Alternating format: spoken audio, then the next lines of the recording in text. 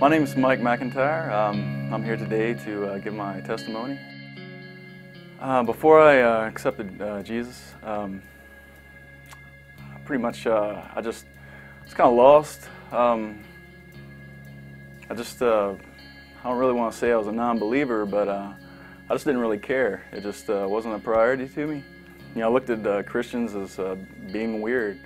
I kind of always viewed myself as, I thought of myself as a pretty good guy. I was like, I'm not out here killing anyone or committing, I didn't think I was committing a lot of sins.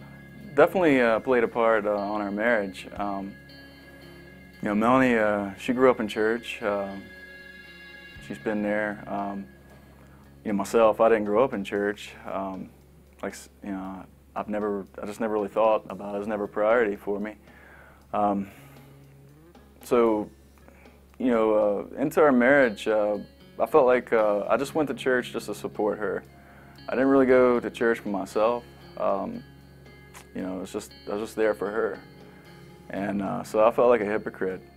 Well, I came here to Independence Hill about 8 years ago, and I just met some really great people, and just over time, it just showed me that Christians aren't weird. I became friends with some of them, and I realized I want that in my life, and so it made me want to pick up the Bible and start reading the Bible, and the more I started reading the Bible, I guess the more God was talking to me and just showing me that He was real, and just made me just start looking around at things, and I could go outside and just look at God's creations just around me. And I was like, there's no way that God's not real. I mean, He's around me every day. Just started looking at things differently.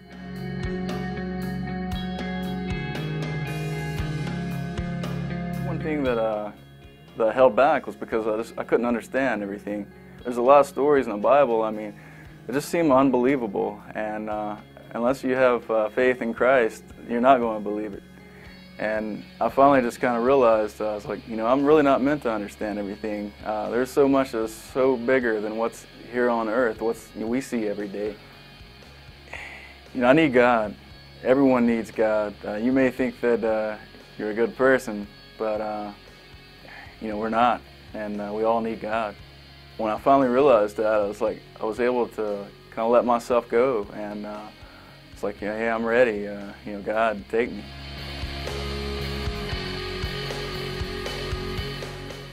I just feel different. I have a peace and a joy within myself that there's nothing earthly that could make me feel this way. I just have a different view on things. I treasure people more. I treasure my relationships with people more. Before Christ, I put my faith in material things, earthly things, and those are things that just come and go. I mean, they're not going to always be here. But faith in Christ that's true. That's deep, and that's why I'm here. I mean, that's what it's all about.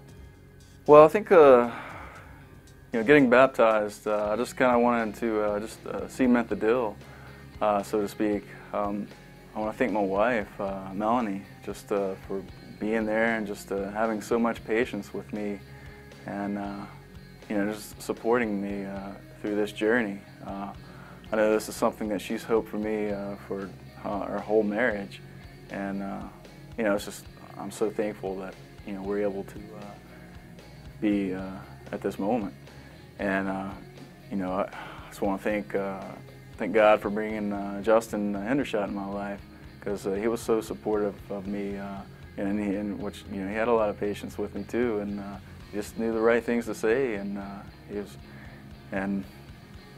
Tim Groves, he just hanging out with these guys, just gave me a different view on Christians. These guys are great Christians, but they were great friends too. Well, I'm here today just to share my testimony with with whoever wants to listen. I just want to share my testimony.